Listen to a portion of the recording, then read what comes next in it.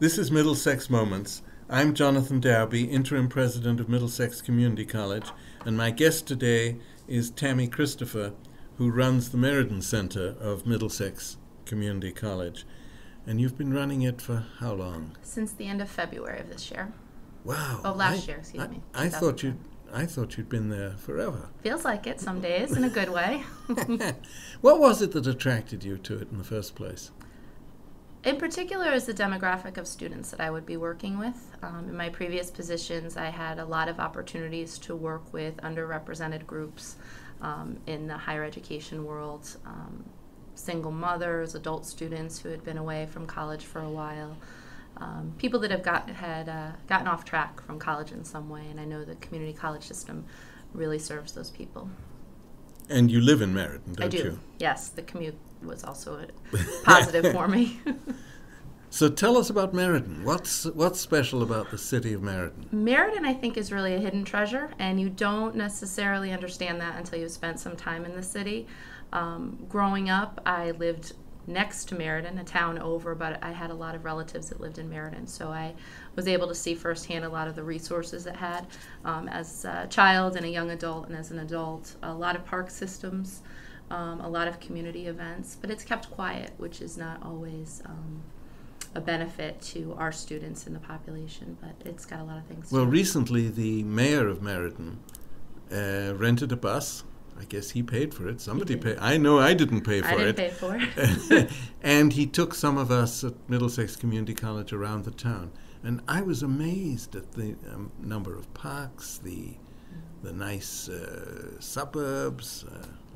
We had a good lunch. Should we tell people about the lunch we had? An excellent lunch. Yes. Somewhere, I've forgotten where. It was terrific. Yes. There's a spirit in Meriden, isn't there? There is. A lot of the community participants, whether it be private citizens or public figures or business owners, are very involved in what's going on. Although it's a large city, we have a small town feel a lot of times. Which is great. Mm-hmm. So this is Middlesex Moments. I'm Jonathan Daube, and we'll be back momentarily.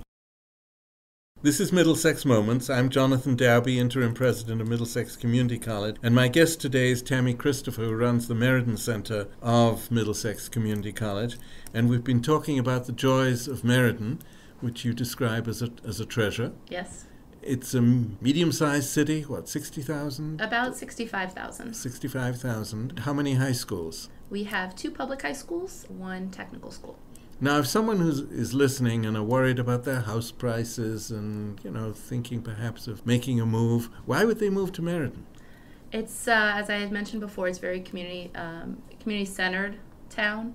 The school systems are actually very active. Superintendent who's got a good history with the town. He's very involved in making bridges and community relationships with other organizations. In fact, he's teaching a course at... He is. He's teaching an early childhood education class for us in the spring. It's called Family School Relations. Basically, that class helps parents and administrators work with students together so that everyone's on the same page and working together for the benefit of the student. I really enjoy calling up superintendent of schools in the largest district, in the largest town in our service area, who was a former mayor, and telling him that he's the most junior adjunct faculty member at Middlesex Community College. Yes. And he roars with laughter.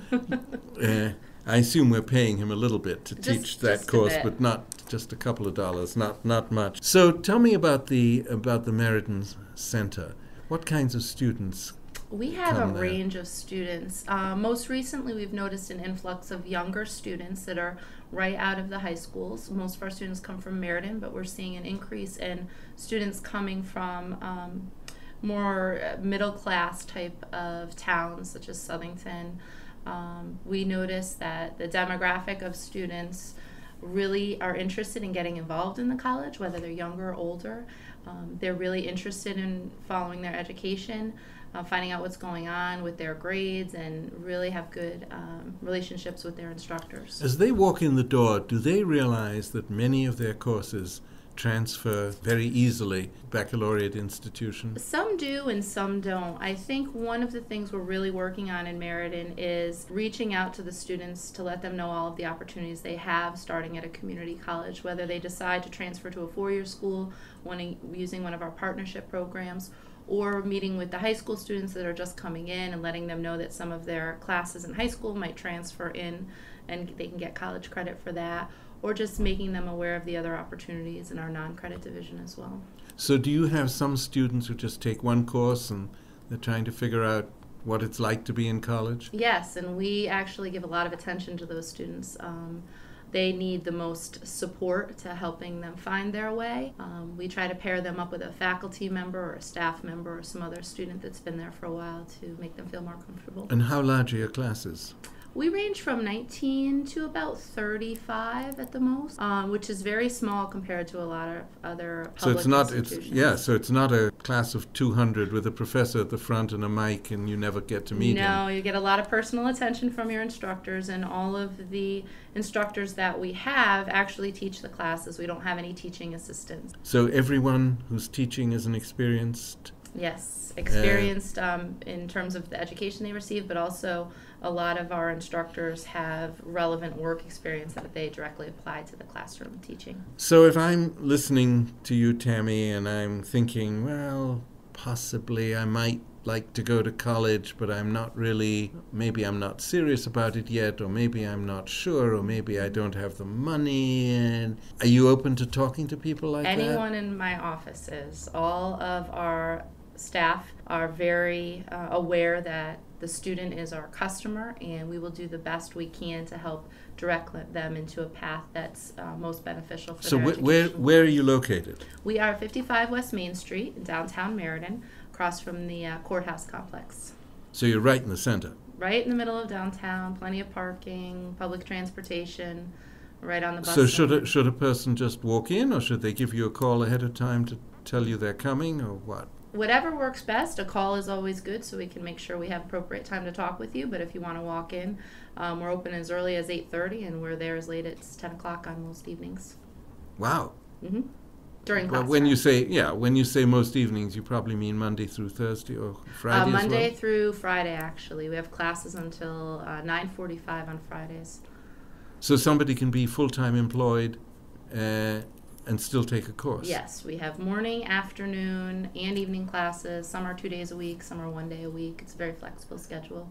Do you have financial aid for people who are not making much money or unemployed or whatever? We do. Actually, almost 80% of our students receive some type of financial aid. That's amazing. Yes. So what does financial aid cover? Financial aid, depending on what form you get, most of our students that receive financial aid receive full tuition, and sometimes there's actually extra money left over for textbooks, transportation costs, childcare costs while you're in school. And we so you're almost paying people to take courses? Yes, but they have to do well. They have to do well. That's okay. That's okay. So if I'm out there and maybe I don't quite have a high school diploma, but I want to do something with my life, and I come talk with you, what kind of advice do you give me? That's a great point. We actually have a very close relationship with the adult education programs in Meriden. We work with both ESL populations, GED populations, and students that are finishing up in a night program. We're very in tune with what's going on with their curriculum. We bring the students in from adult education and we give them tours of the building. We also help them with the application process and with financial aid, so they have that encouragement that they can keep going once they're done. And what's the easiest course you offer? The easiest credit course? Credit course we offer depends on the individual. I would say any That's a good topic, diplomatic answer. Any topic that a student has an interest in as a hobby or something else of that nature seems to be easier for them because they're more interested in the subject matter. But most of our classes these days are very interactive with video and audio and hands-on work. It's not your previous straight lecture with the instructor talking up front, students just taking notes. We just don't have classes like that anymore. So you offer the standard English and math, I'm sure. Yes. What English, else? math, computer classes. We have a very strong human services program for people that are interested in getting into counseling, working with adults or youth. We also have a very strong criminal justice program. And we're really strong in providing support services to students who need to upgrade their math and English skills as well. A lot of tutoring on site and online. And as I mentioned before, the low student to instructor ratio really helps with that. Do you have any students who are still in high school, 11th, 12th graders? We do have some students that take classes as part of the CCP program. CCP, what's that? Yes, that is the, it just Community was changed. college something. Yes. Okay. Career college preparation of some sort. That the acronym keeps Okay. changing. Regardless, they take classes at their high school and they receive college credit for that. It's a relationship that the community colleges have worked out with various high schools. And do you have any high school kids who are full-time students, 11th or 12th graders, and who come to you for an evening class in addition to what they're doing? Not at this point. I think But they could. They could. They absolutely could. We don't have any in the Meriden Center at this time. Okay, well, but anyone who's listening, Oh, sure. if they want to get a start on their college Nice work, option. whether they come to Middlesex Community College or not, Mhm. doesn't matter. Do you have some people who are taking courses both at the Meriden Center and at the main campus in Middletown? We do. A lot of our students take classes in both locations. It's flexible in the way that they can pick and choose their schedule that way and get through their program as quickly as possible. We are on the bus line from Meriden to Middletown, so if transportation is a concern, that's helpful. And we do carpooling with students. We have rideshare boards. I was going to ask you about transportation. Is that a major issue for people? Usually not. Our day is covered pretty well with bus transportation. Some of the later night classes, the 9:30 at night ending classes, depending on the day, it might be an issue. Okay. Now, at this point, how many students do you have total? We have about 610 students from our last semester. That's a lot. It is I a know lot. some whole colleges that have about 600 or 700 Mhm. students. And your goal is what in the next 2 or 3 years? Our goal is to grow so that we're comfortably filling the facility that we have now while still maintaining a very high level of student services. We don't want to just increase our enrollment so much and not have the students get the support services they need. We really want our students to be successful. So describe the building a little bit. It's It's on Main Street. on Main Street. Opposite the courthouse. Yes, it's actually quite a nice building. It's a 5-floor older building. 10 classrooms, 2 computer labs. We have a student resource room, student lounge, a vending area. We have a new allied health lab for our CNA students and various other CNA? classrooms. Sorry, certified nursing assistant. Okay, Mhm. okay. How long does that program take? That to program is get about through? 8 weeks long. It has clinical and lab and lecture components to it. And what kind of qualifications do I need to get in? You really just need your high school diploma. You talk with continuing education to see if there's anything additional. But that's a ground level career-based track. So That's you a can wonderful start way there. to get started. Absolutely. And I've met some of the students. They're all ages. Mhm. Well, not quite as old as me, but they're pretty much all ages. Well, how old would the youngest CNA student be? Oh, 18, just a graduate of high school. 18 up to about, I think we've had up to 60 in that program. So this is Middlesex Moments. I'm Jonathan Daube, and we'll be back momentarily. This is Middlesex Moments. I'm Jonathan Daube, Interim President of Middlesex Community College, and my guest today is Tami Christopher, who runs the Meriden Center on Main Street, opposite the courthouse. Do I have it right? You do? 55 Okay. West Main Street. 55 West Main Street, lots of parking and lots of financial aid if you talk to Tami Christopher. And you were just telling me off air that you're still registering for the spring semester. We are. Our classes begin January 21st, which is a Friday. But we are registering now, and we will be registering up to that date. But our classes do fill up. So if someone is interested, I would encourage them to give us a call. And What's the number? It's 203-238-6202. If you call us and give us just a little bit of background about your situation, then we can give you the best advice as to what steps you need to take to get started at school. So what you're basically saying is if anyone's interested in the spring semester, they'd better hustle over there. Yes, call us soon, today. or even better, yesterday. Well, we've been talking about the Meriden Center, and you've been there since February of 2010. Almost a year, not quite. Tell us about the job you had just before. Just before this, I was doing something similar, but for a private institution. I was the director of the Waterbury Center for the University of Bridgeport. That center had both graduate and undergraduate programs. How many students did they have? Only about 350 at that branch. So just by coming to Meriden, you doubled your enrollment? Doubled my enrollment, just like that. So how is that different from the Meriden Center? It was obviously a baccalaureate institution, 4-year institution. Yes. Private. Yes. I find that the students at Middlesex Community College that attend the Meriden Center get much more student service support than other branch centers that I've worked for in the past. The main campus is much more involved in the success of its satellite students. That's interesting, because you would expect it to be, you'd expect the private institutions that charge lots of money to have more services. That's not the way it works? Not the case.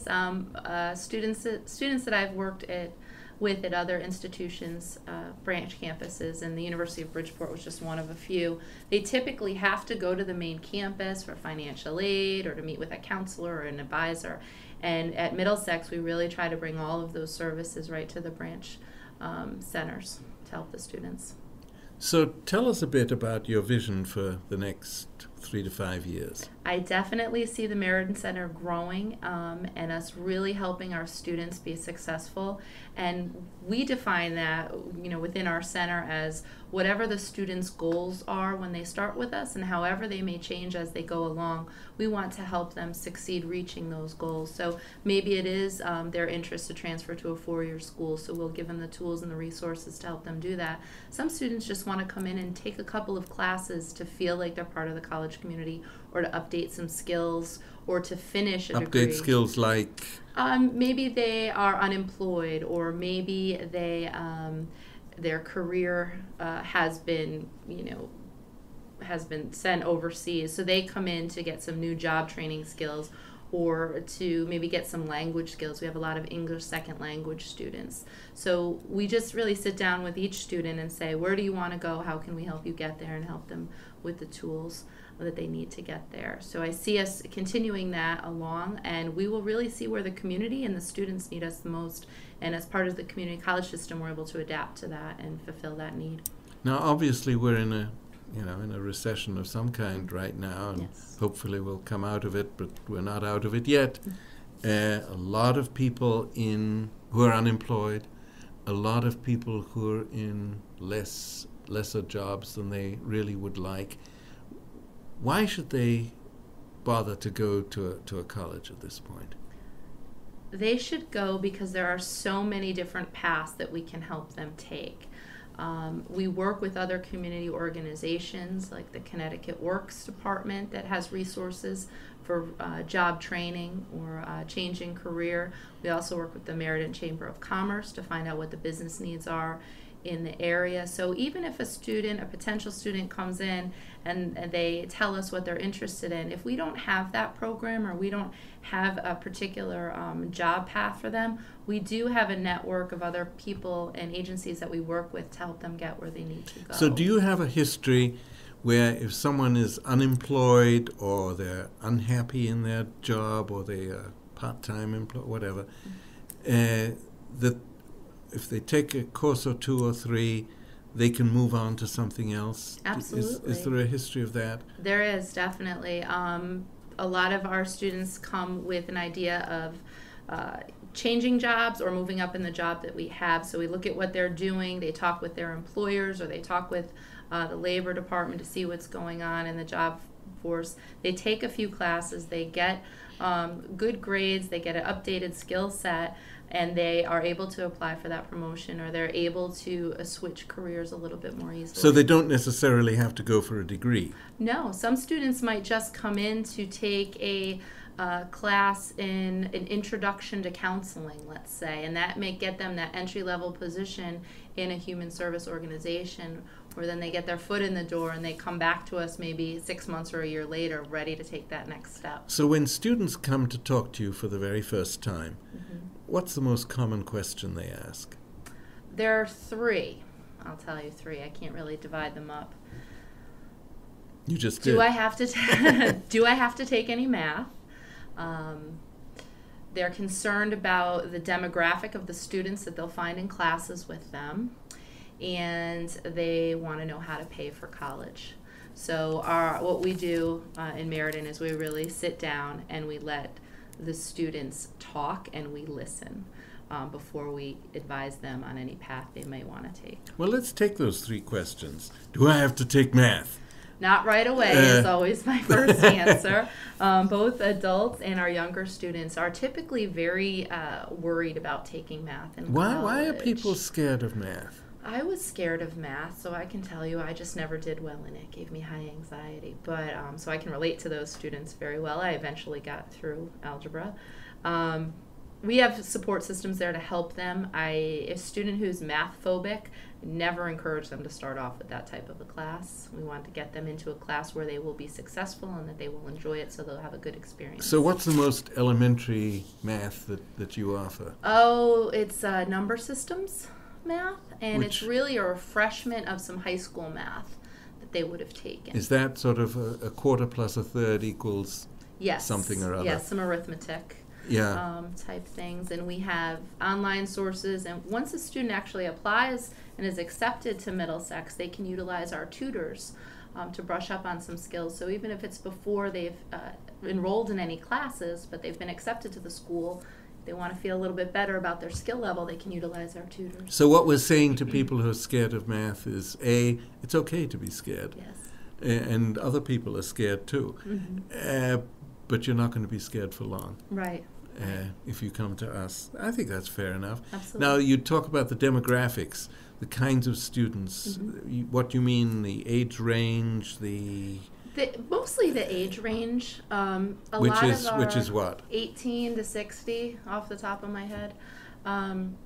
We have adult students, which are referred to as non-traditional students, in our day classes, and we have younger students right out of high school that are in our evening classes, and vice versa. So we really have a very mixed group of students in most every class. So if I looked in on a class, I would find in most classes someone who's 18 or 19 and someone who's in their 50s? Yes, and you would probably see some students that come from other cultural backgrounds, that have language barriers. It's a very diverse group of students, which makes learning very good. And so the third question is about money. Yes, and we talked a bit about financial aid. So what do you tell them? I tell them that 80%, almost 80% of our students receive some type of financial aid, and that it doesn't hurt to fill out the free application for financial aid. Most importantly, it does not have anything to do with your credit history.